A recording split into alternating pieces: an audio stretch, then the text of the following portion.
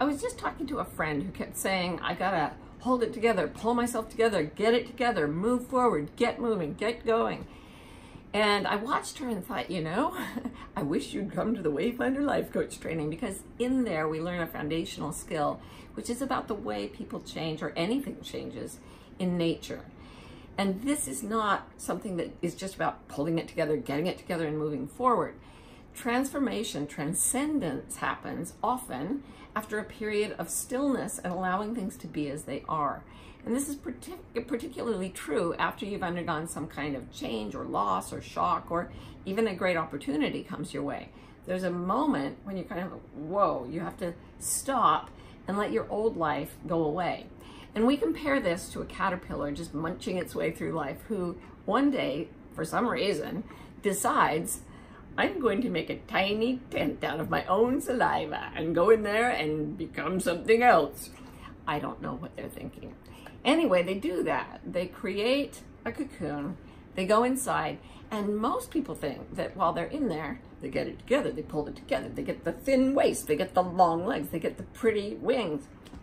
Not at first, guys. Many species of caterpillar, the first thing they do inside that cocoon is to dissolve. Dissolve so completely that no cell is attached to any other cell. If you cut open a cocoon at this point, what you get is a liquid. It's the only case in nature of a liquid being an identifiable animal. But once it's all dissolved, it triggers something in the DNA of the caterpillar, which knows the pattern of the butterfly. And it takes those same cells that were a caterpillar and completely rearranges them like a stack of Legos into a butterfly, into something with wings. So the caterpillar never makes it out of the cocoon alive. The butterfly comes out as the angel of the dead caterpillar. And in our lives, when things change, even if they change for the better, there's a time often when our identity dissolves and it's disorienting, and we often stop doing stuff. We're like, I want to be still. I want to not think. I want to not do anything. Our culture at that point says, pull it together, get it together, move forward. No. If you're in one of those situations, allow yourself to disintegrate inwardly so that you turn out to be a soup of yourself, you know?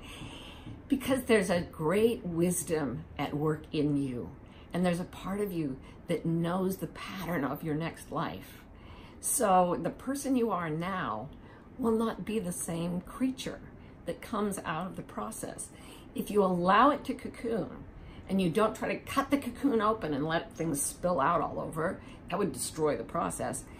What happens is that you become your own angel.